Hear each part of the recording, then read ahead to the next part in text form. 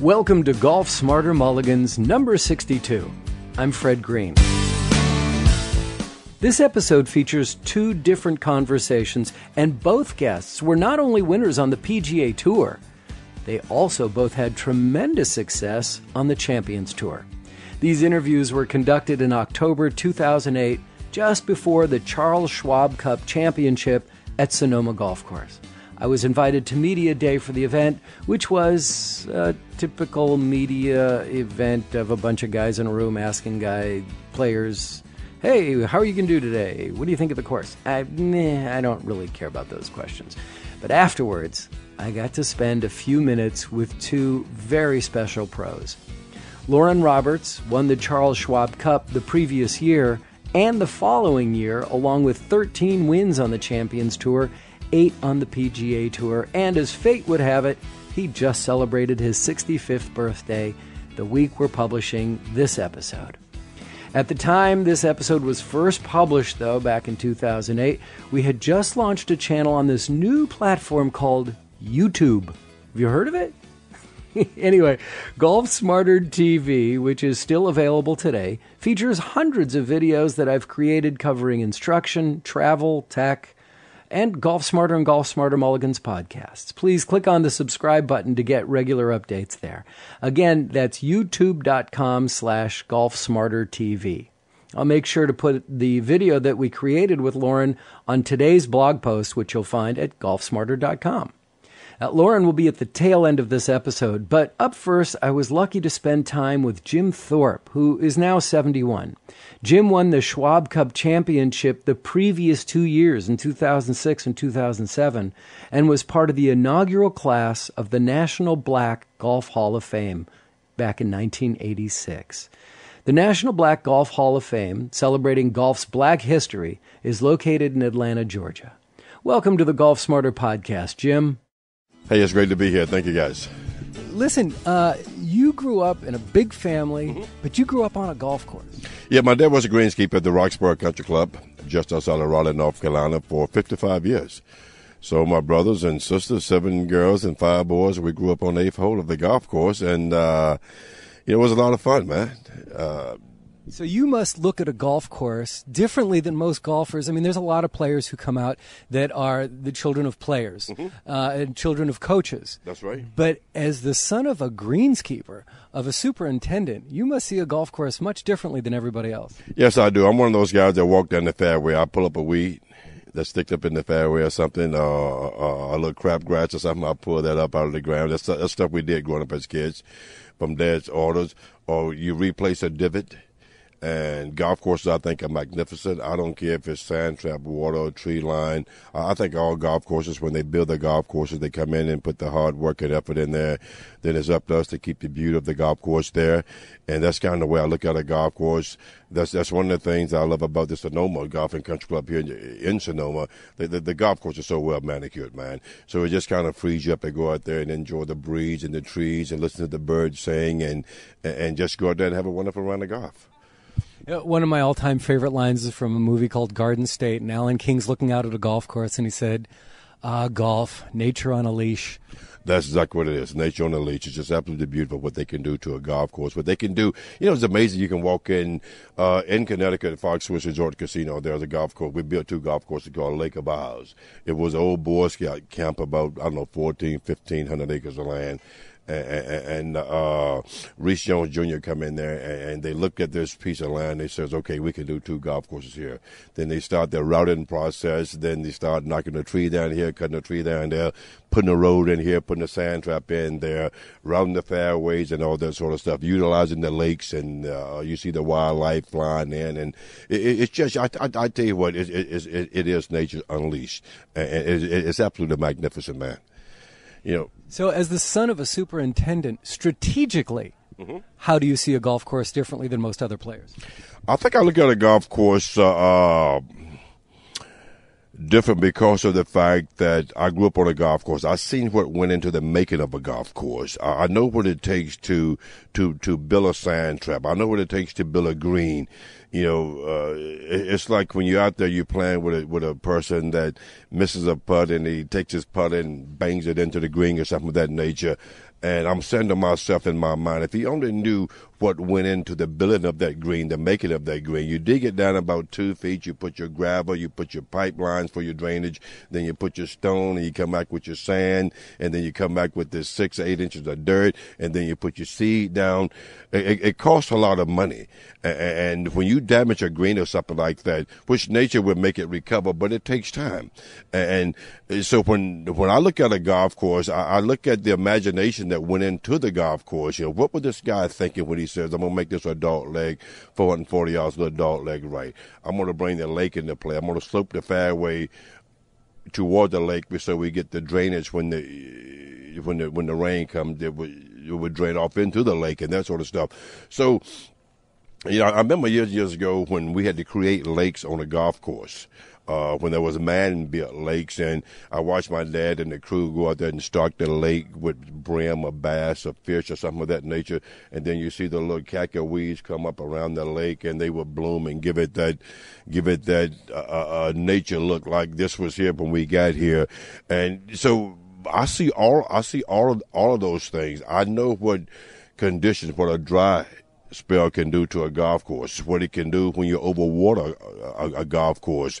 I know leaving one golf course going to another golf course, you can on the bottom of your shoes or on your golf club, you can transfer some type of weed or some type of grass. And I'll never forget when I lived in Buffalo, New York, I used to play a golf course called Craigburn. And Craigburn, to me, had the most beautiful luxury fairways you ever seen.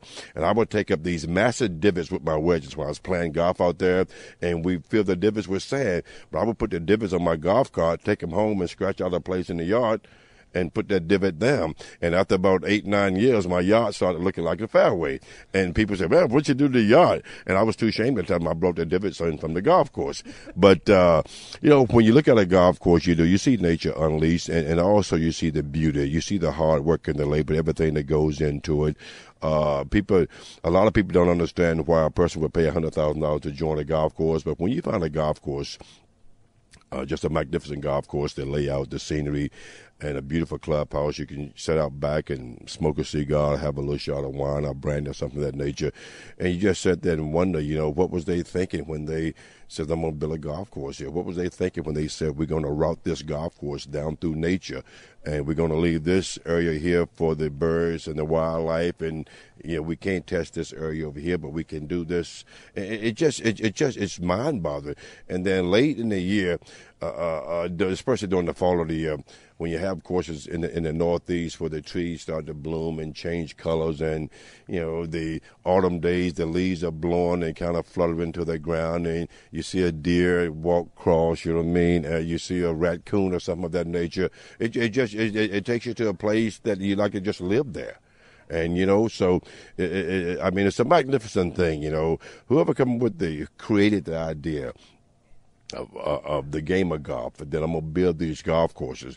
And you take the greatest architects of the world, the Jack Nicklaus's and the Graham Marshes and the Pete Dye, the Robert Trent Jones, and so many great architects there that have that vision and that can go out and cut a path down through the trees, or fly over in the helicopter and take pictures and take it back to the office and say, okay, we can run it this way, cut back this way, the car path will go that way, we got to use the water there, leave the slope in there. To me, that is magnificent. That takes a lot of creativity, man.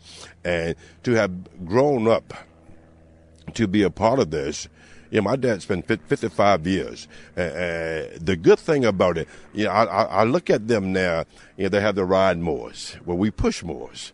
You have the tractors and the golf carts and all that. So there was no such thing. When we started back in the days getting golf carts back in the mid-50s and that sort of stuff, man, we was really making progress. And I'll never forget, as a very, very young man, out by let's just call it the utility shed where we kept all the mowers and the tractors and that sort of stuff, off on the side by a light pole there, I built a little green about as big as 4 or 5 golf carts parked together. I bet, kind of stole some seeds out of this shed and that sort of stuff, and went over and you get the rich black dirt, and you try to do the same thing they did when they build a green from scratch. And about 2 years later, I had one of the best greens in the whole state, man. But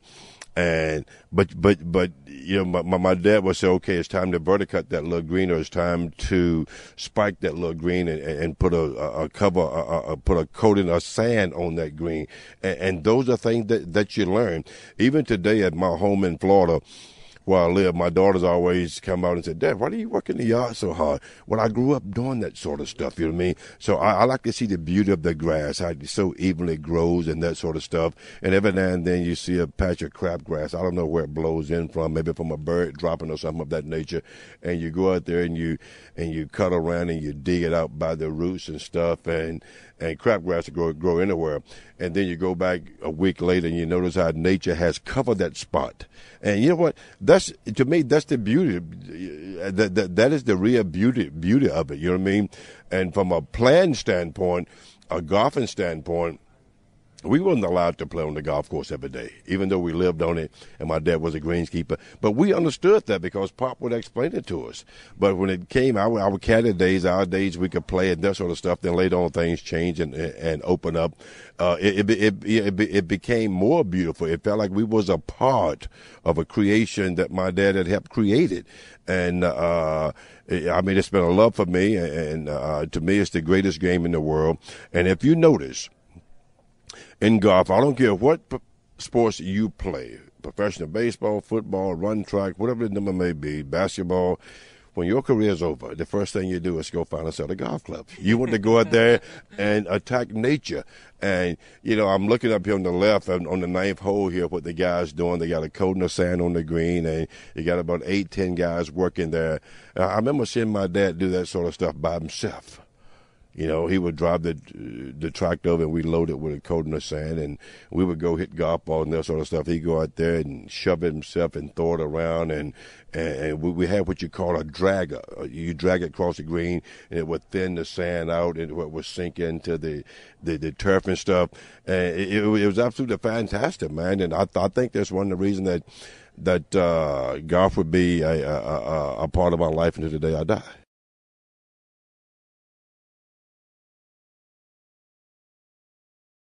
You understand that most golfers don't get to play on $100,000 a year courses, and Nope. they play on weekends at best, maybe 2-3 times if they right. really get a lot of time to Agreed. play. If here you are, the son of a superintendent who ended up being a professional golfer, but you have an opportunity to give advice to the common man, the common player out there about greenskeeping, about the love of a golf course, what kind of advice would you give them about from the son of a superintendent? From the son of a superintendent, I would say to the golfers out there and those people that play golf who love the game as much as I love it, treat the golf courses like it's your little baby. You know what I mean? Make sure she's got plenty of water. Make sure you don't drive your golf carts in the wrong place, and don't make it when a big rain comes. Make sure you don't drive the golf carts in low spot.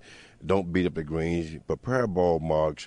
Nothing can imagine if you can imagine what the beauty of a golf course is. When you sit there and you look across the sloping and the rolling hills, and all the grass is cut to the same level, and you see a patch of birds fly over, and they're singing, they're happy.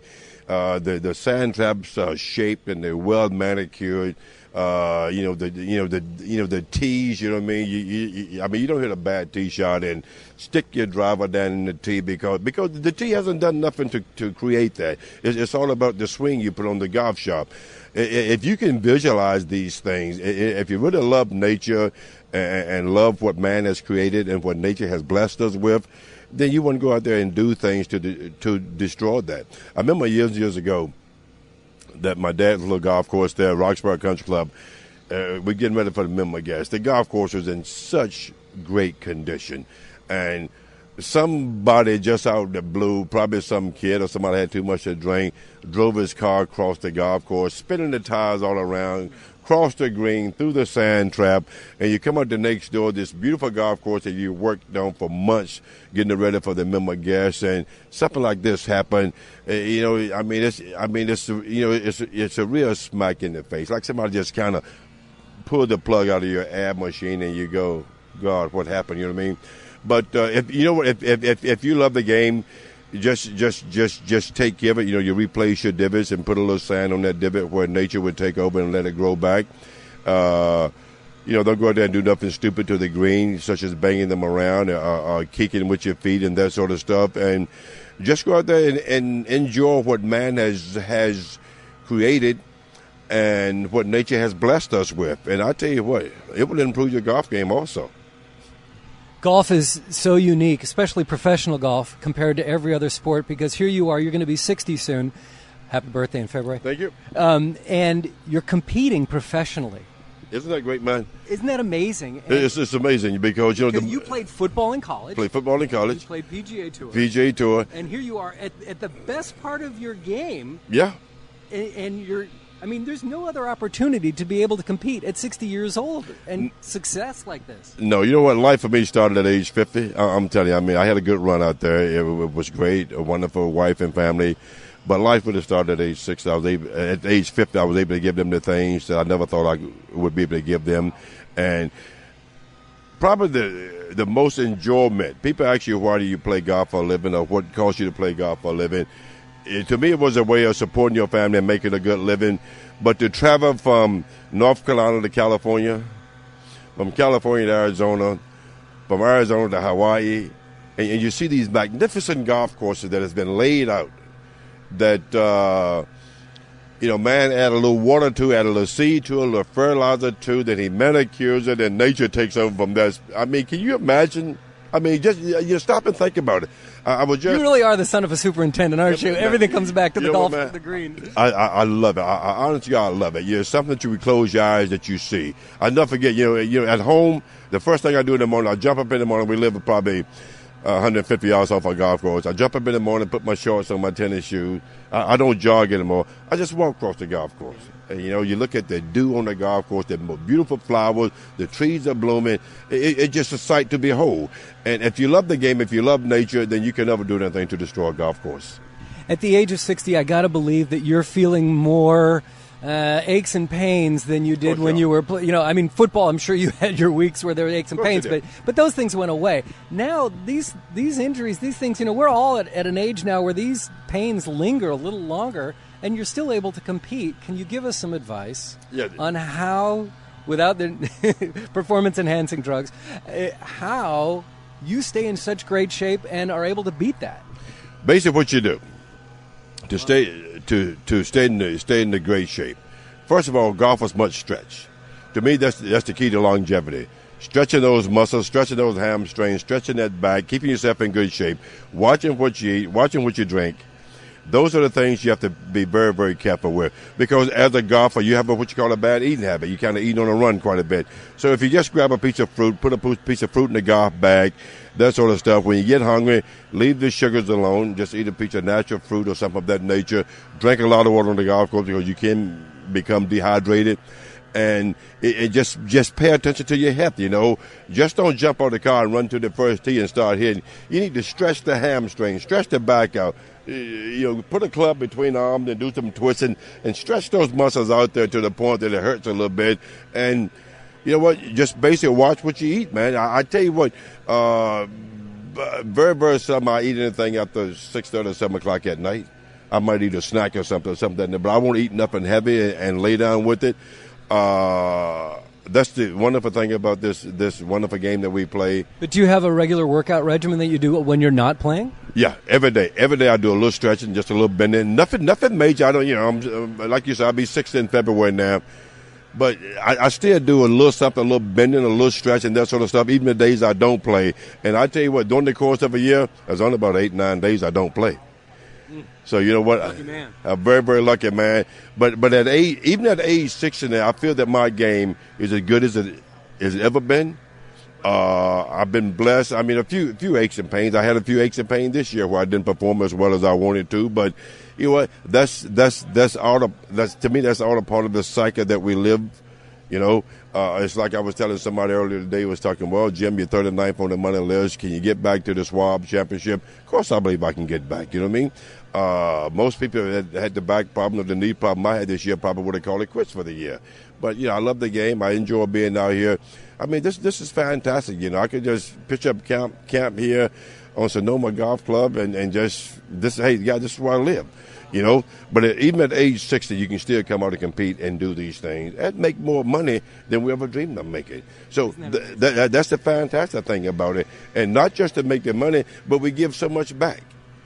You know, I mean, you have a chance to give back to the Boys and Girls Club, have a chance to give back to the First Tee program, you have a chance to give back to the community, you have a chance to meet. Gary Player made one of the greatest statements that I've ever heard in life. He says, you know, I'll never judge my wealth by the money that I have made, you know, from endorsements and golf. He said, I judge my wealth about the friends, the people I have met as I travel around this beautiful globe playing a game that I love.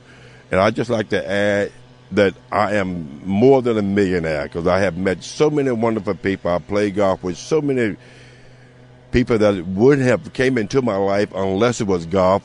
So I'm a very rich man. And you know what?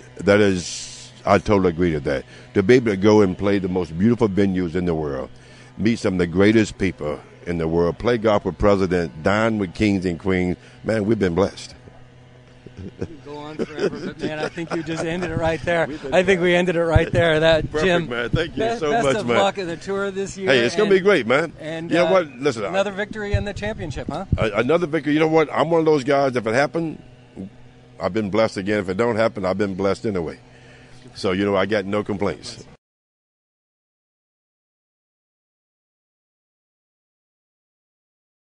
Welcome to the Golf Smarter podcast. Thank you. Golf Smarter TV. Yeah. You know, I read that you would, if you had your druthers or if any other thing, you would have been a golf pro. You'd be teaching. Well, I was. That's when I started out.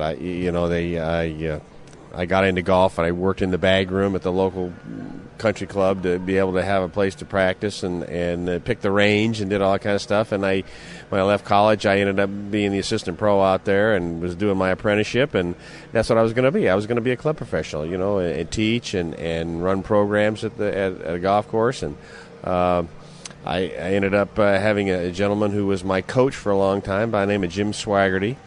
And he told me you need to try to play, because if you end up teaching the game, you're going to ultimately teach through your game. So you need to develop as a player and just give yourself a shot. You'll always kick yourself if you never try. And so I went to the qualifying school and I made it. So it took me 3 tries, but I went and I made it, and so I ended up being a player instead of a club professional. But you never know. I may retire and go back that direction when I get older, because I just. Do you like to teach? I love being around golf. I just love being around golf. And so it's an interesting that you said to learn how to play. And it seems like a lot of instructors today are teaching golf swings, how to make contact with the ball. But are they teaching how to play golf? Are these two different things? Yeah, it's all part of the same thing. I mean, you need to learn how to hit the ball correctly, all right? And there's so many different ways to swing the golf club. You know, your body type determines kind of how you swing. I mean, nobody else can really swing like Tiger Woods. I mean, you kind of have what's in you, what's just part of your swing, but you can refine it and learn how to use that and get the most out of it. You can't take a young kid, give him the top flight instruction or the best instruction and give him the best set of clubs and turn him into a Tiger Woods. You don't know that that's going to happen. You know, not everybody can be a Tiger Woods. So you have to go out and get the most out of what you can do. And if it turns out to be a great player, then that's fine. But still enjoy the game. But there's so many different ways to go about learning how to play, and there's so many different parts about the game. You know, from chipping to short game to how to play the golf course to how to take advantage of what you do best and that sort of thing. And I think if you look at all the players that have had success maybe playing the game professionally, or anybody, even good amateur players, they generally do one thing about their game better than something else. They usually will have something that they're really good at, whether they're good drivers, whether they're good putters, whether they're good, maybe they're really good with a 7-iron or very good with a 5-wood. Even the average guy that goes out and has fun has one club in his bag that if he has to have a shot to beat his buddy out of $5, he'll go to that golf club. So you have to learn how to play to your strengths, and that's all about what teaching how to play the game is. Okay. And what about the mental aspect of the game? Now, here you are competing in your 50s, and there's kids who are coming up on the tour now that may not have the mental aspect of the game, and they're not succeeding.